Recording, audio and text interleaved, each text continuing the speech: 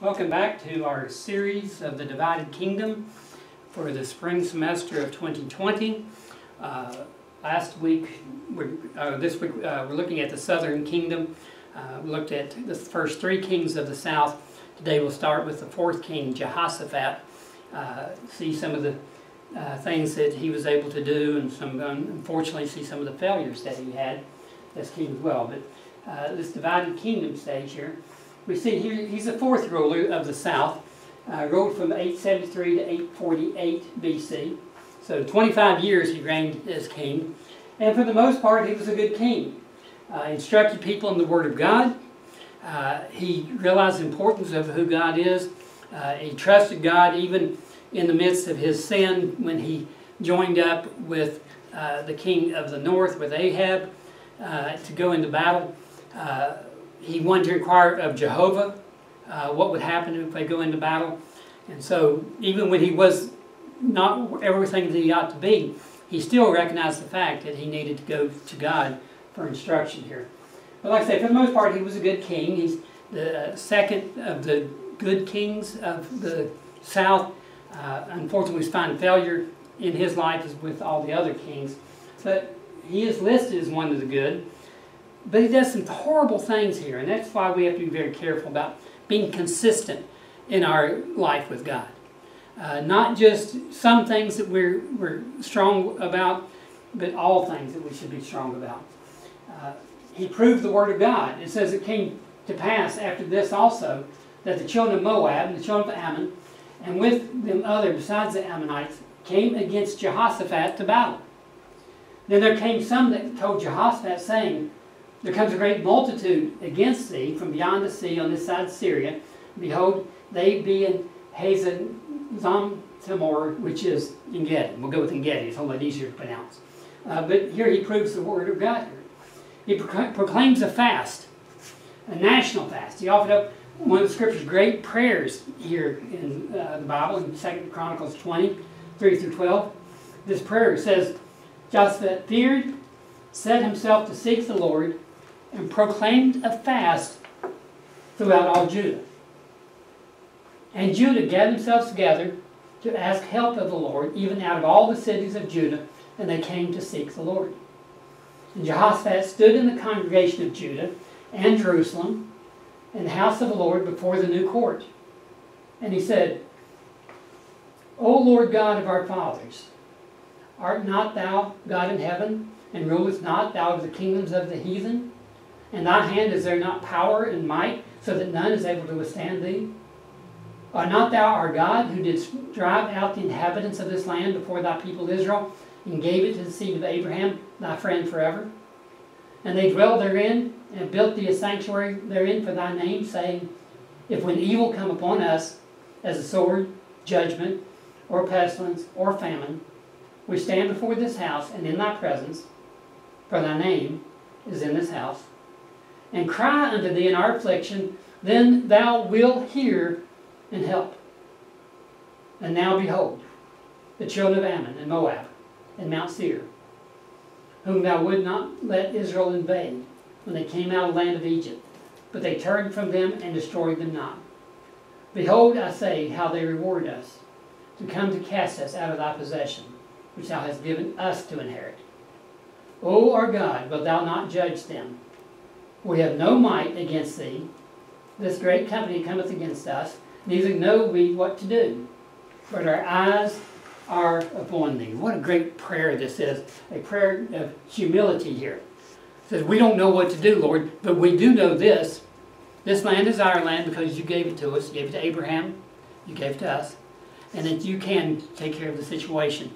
And so they proclaimed this fast. They proclaimed this time of prayer, how important it is. It shows the sovereignty of God, that he trusted God.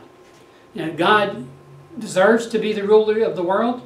He is sovereign. He is the appointed ruler. Therefore, we, as his subjects, should submit ourselves to him. Faithfulness of God. The Lord, you told Abraham that you gave the land to his people. This land is still yours, and you've given it to us. So, Lord, we ask for help in these times of trouble.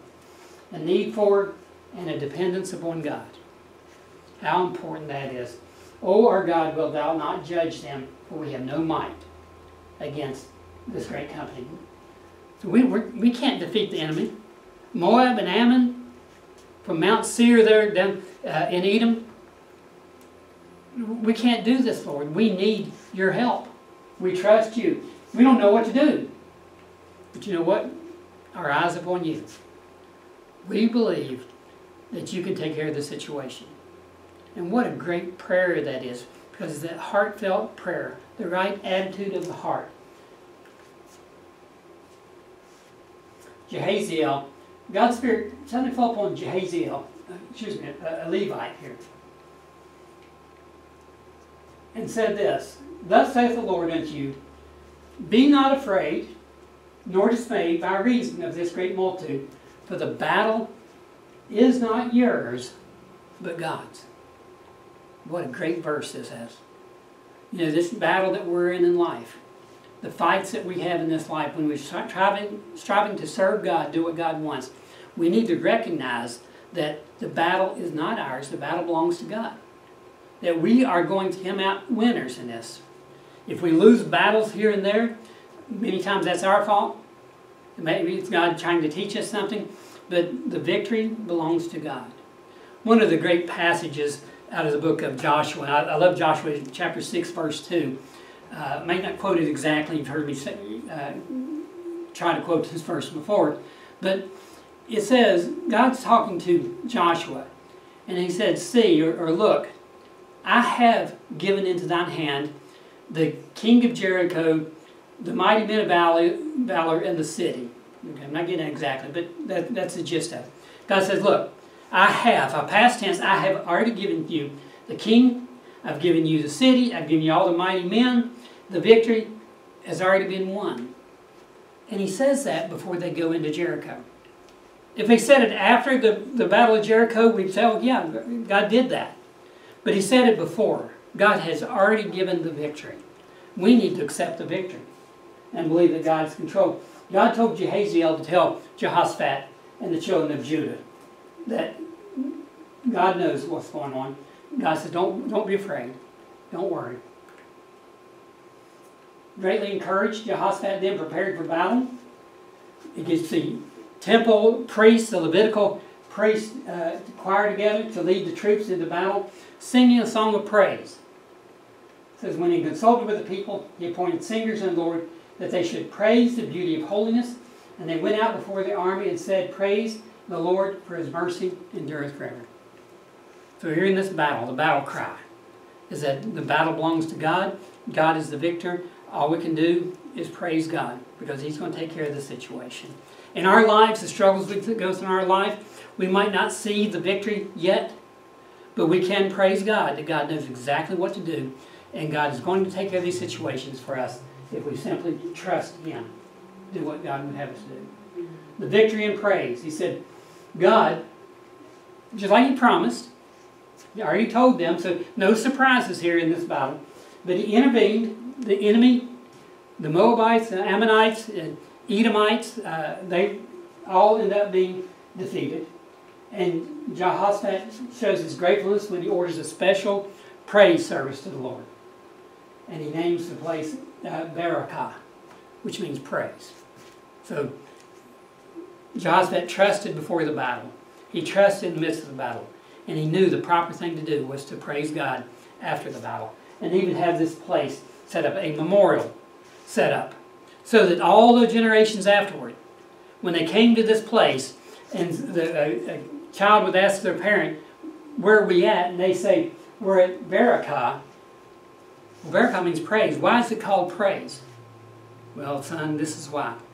Because King Jehoshaphat led his army to victory against the Ammonites, against the Edomites, against the Moabites, because God intervened in the situation, took control, and therefore God should be praised for that. The constant memorials in the Old Testament, the rocks that taken out of the Jordan River to set up there at Gilgal, the 12 stones, as a memorial. Constantly God gave visuals so the children of Israel would remember to praise him. The Valley of Shechem, remember Mount Ebal, the Mount of Cursing, Mount Gerizim, the Mount of Blessing, Evil was barren. So you look at evil and think, okay, if I do wrong, cursed. Look at Gerizim, had vegetation. If I do right, God's going to bless. Very, very important. Jehoshaphat here and his works for God, we see. His spiritual activities. One of the first things he did, he got rid of the male prostitutes out of the land. Rid the land of, as far as he could of sin, of open sin. He didn't consult Baal. In other words, he did not trust Baal worship in any way whatsoever. And he removed the high places and groves from Judah. These places people go to worship Baal or other pagan gods. Jehoshaphat realized it's not enough just not to go there. We need to get rid of these as well. How important that was for the history of Judah here. Legally, activities as king, who he appointed into position, was judges who depend upon God, godly men who would make the right decision based upon what God wanted rather than what they wanted. He delegated authority had Amariah to preside over the religious matters. See, Jehoshaphat's king. He's not the religious leader. It says Amariah does that. And then Zebediah to preside over political and legal matters. So here, he made sure that he appointed people who knew what they were doing to fulfill the jobs. Because he knew as a man, he couldn't do it all. As king, he had the authority, he had the power, but he didn't have necessarily the knowledge. So he made sure he appointed people that had the right knowledge to do these things. Militarily, he made peace with the northern kingdom, which is good. Unfortunately, I think this led to some compromise. He built forts and storage cities, so had supplies throughout the land of Judah. Had an army of 1.16 million men, so very strong defense. Again, maybe this goes back to Deuteronomy 17:17 when God said not to multiply horses or don't have a strong, trust your military.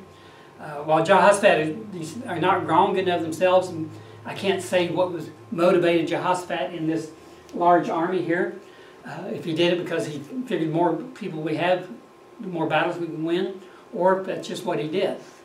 He just appointed 1.16 million men. God established his kingdom, and that's really what came down to. That's what mattered. That Jehoshaphat trusted God, that God is in control. He knew that he was put there in power by God. So Judah ended up bringing gifts to him. They honored him. He was a good man, a good leader, and so the tribes of Benjamin and Judah honored him for that. Great wealth and honor. Even his enemies brought presents. The Philistines honored him with silver. Arabs gave him goats, rams and goats. So they knew he was a powerful man. They knew that there's something different about this man. But the grief, and this is the sad part. We talk about how godly a king he was, and yes, he was a godly king. And we should remember that more so than the bad things. But we have to look at the bad things because of the consequences of those things, how it played upon the history of Judah. Compromise with 3 ungodly kings. We can't be friends with everybody. And I'm not saying we should be enemies with everybody. But I'm just saying we can't be friends with everybody. We can't, because some people the only way we can be their friends by compromising. And this is what happened with Jehoshaphat. Militarily, with Ahab. He joined up, made an alliance against Syria. As I mentioned before, when Ahab wanted him to join up with him, and he does that, and even though he does ask God through Micaiah, the imprisoned good prophet of the north, what was going to happen, he still should have never made this compromise in the first place. He suggests the king seek counsel, and this is a story here of Micaiah here. Persuade Ahab to allow Micaiah to come out and speak. And remember, Ahab didn't like Micaiah because he always prophesied bad against him, and this prophecy would be bad against him as well. At least he did trust that a prophet Jehovah rather than the false prophets who actually predicted a victory against Syria. His prophecy here predicted defeat and the death of Ahab. Exactly what happened. An unknown soldier shot an arrow up, ended up hit him in the back, and he made his way back home to the vineyard, Naboth's vineyard, and dying there, as was predicted by God, prophesied by God. So did not tell that they didn't prophesy no good concerning me, Ahab said. Well, that's because the truth is the truth, no matter what. In spite of warning, Jehoshaphat still joined up with Ahab. Almost killed in battle when mistaken for Ahab, but God delivered him. In spite of Jehoshaphat, in spite of all the things he did, God still intervened. God wasn't done with him yet at this point. It came to pass that when the captains of chariots saw Jehoshaphat, that they said, it's the king of Israel, king of the north. Remember what Ahab did? He knew when going into battle that he was already told by Micaiah that he would die in battle. So he didn't dress up like a king. He dressed up like a regular soldier so he wouldn't be singled out. And allowed Jehoshaphat to be dressed up as the king. And so when the Syrians saw the king, the only one they could think of was Ahab. Therefore they compassed him to fight. But Jehoshaphat cried out, and the Lord helped him, and God moved them to depart from him. So Jehoshaphat, very fortunate in this matter, that God protected him. Then he's rebuked by Jehu, the one who would end up killing many people because God ordered it. Ahab, Jezebel. Jehu, son of Hananiah the seer, went out to meet him and said to King Jehoshaphat, should thou help the ungodly and love them that hate the Lord? Therefore is wrath upon thee from before the Lord. Nevertheless, there are good things found in thee, and that thou hast taken away the groves out of the land, and have prepared thine heart to seek God. So God did say there's some good things, but you're still doing wrong. You joined up with the enemy. Compromise. He allowed his son, Joram, or Jehoram, Jerom, or J-E, well, actually down here. I forgot to have it right there. So, spelled two different ways, remember. But he allowed him to marry Athaliah, the daughter of Ahab and Jezebel, the king of Israel. Should never have happened. Remember, she had a brother also by the name of Jehoram, who became king of the north, Jehoram, king of the north. At the same time, Jehoram, the son of Jehoshaphat, became king of the south. Remember, it's a little confusing there sometimes. Okay? Make sure you're thinking about these things as you go through these.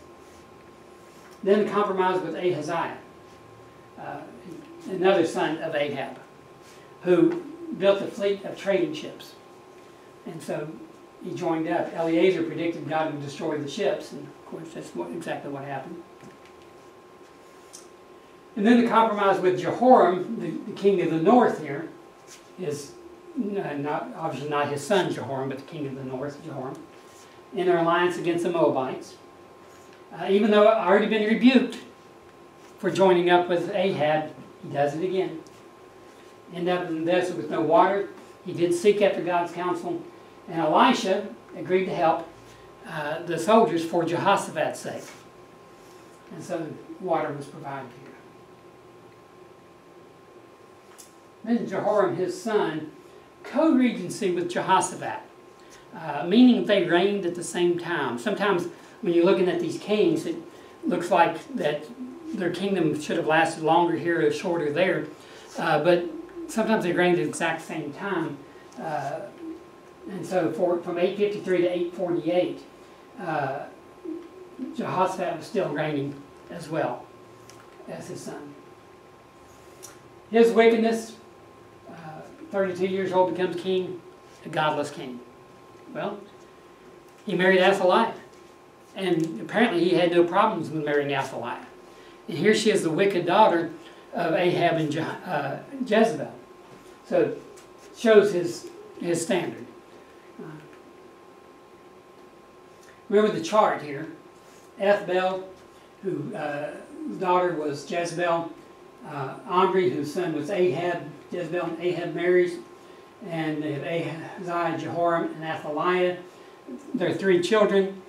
At the same time, in Judah, this is northern kingdom here, in Judah, Asa, who begat Jehoshaphat, who had a son Jehoram, who married Athaliah, so these two married, ended up having a son, Ahaziah, the same name as over here, obviously different person, king of the north, king of the south.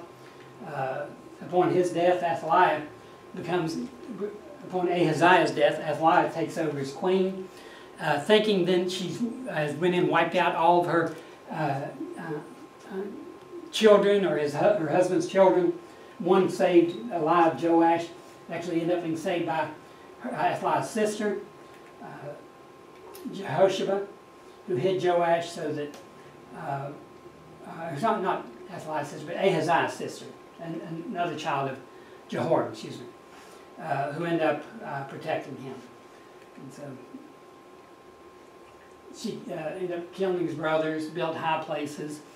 Jehoram did here. It's a mess.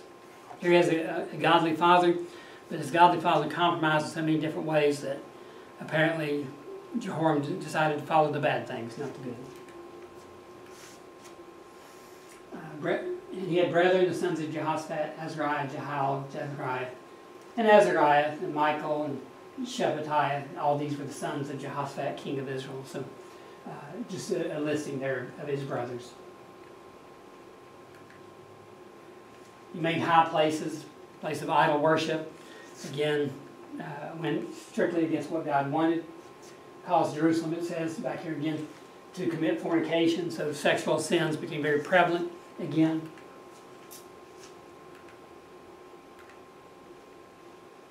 Attacked Edom, hoping to regain control of the land. Escaped the battle, but failed in controlling Edom. He did survive it, but he wasn't able to gain the control that they at one time before had. His destruction, a letter came from Elijah. The only writing that we have from Elijah, only thing that we have that he actually says that he wrote down. But he caused Judah to prostitute themselves, and so God ended up punishing the people and the king as well, Jehoram as well. Came writing to him from Elijah the prophet, saying, "Thus saith the Lord God of David, thy father, because thou hast not walked in the ways of Jehoshaphat thy father, nor in the ways of Asa king of Judah, but hast walked in the ways of the king of Israel." Sad commentary that he follows after, of course, like I say, his wife, Athaliah, is wicked. Her heritage is wicked. His dad did wickedness, was a good man who did wickedness. So he followed the wrong examples here. God aroused the hostility of the Philistines and Arabs against him. God allowed him to have an enemy that he may not have had if he'd followed God. Took all his sons but Ahaziah, also known as Jehoahaz. Elijah predicted that he would have an incurable disease, 2 years suffering before he finally died from it, and unlamented by the people. Here he gave the people what they wanted, sin. But when it came time for his death, they didn't care anything about him. Then we'll look at the next king, Ahaziah, as we begin next week. Thank you. We'll see you again later.